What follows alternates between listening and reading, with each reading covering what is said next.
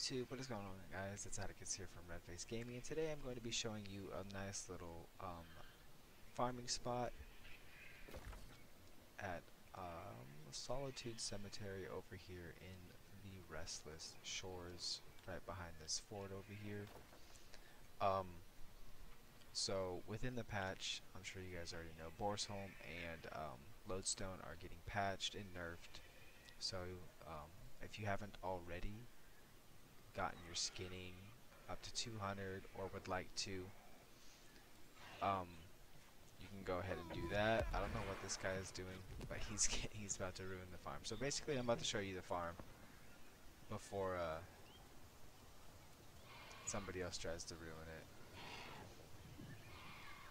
Because what sucks is this is a quest area, and because of that,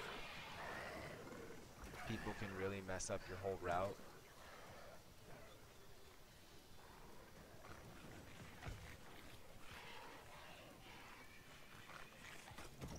See, like this dude just like almost ruined my whole route.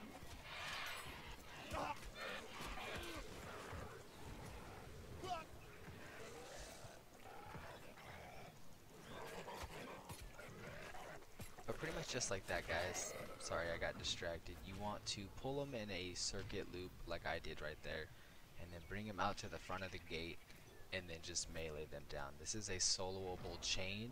They do give you a nice little chunk of XP, weapon XP, and they also drop pretty good loot, like these guys right here, the Skinner's gloves and the lumberjack hat.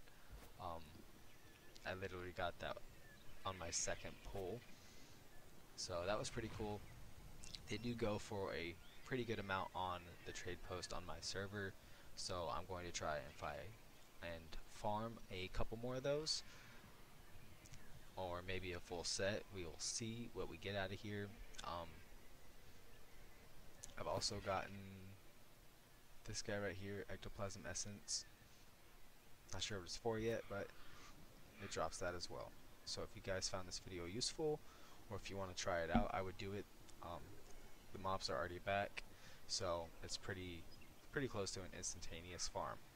So give it a shot, guys. I think it's worth it if you need some gold, some XP if you get bored of questing and all that good stuff. But if you can do me a solid and hit that like button if you found this helpful, hit that subscribe button and turn bell notifications on for future New World videos and to become part of the Redface family, guys.